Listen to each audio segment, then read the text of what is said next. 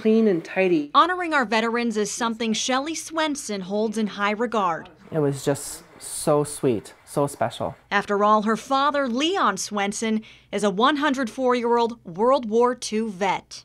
He makes sure that his family and friends know the importance of living in the United States. Her dad hasn't been doing so well, and when she learned what Monday's forecast had in store, she knew she had to do something special for him a day early. I texted my good friend Susie, and I just wanted to see if they could maybe do some type of a little bike parade just by my dad, because we were going to be sitting outside on the driveway.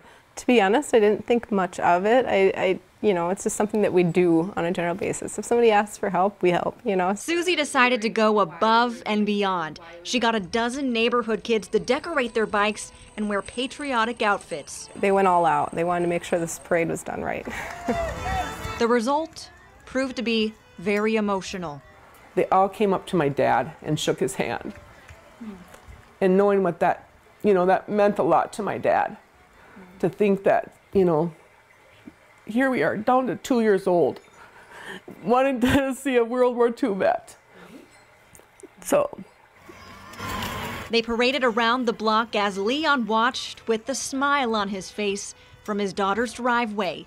A young violinist even played patriotic music.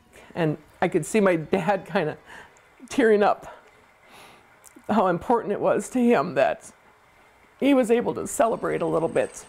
A fitting event for a man who's given so much to the country he loves. In Rochester, Shannon Rousseau, KTTC News Center.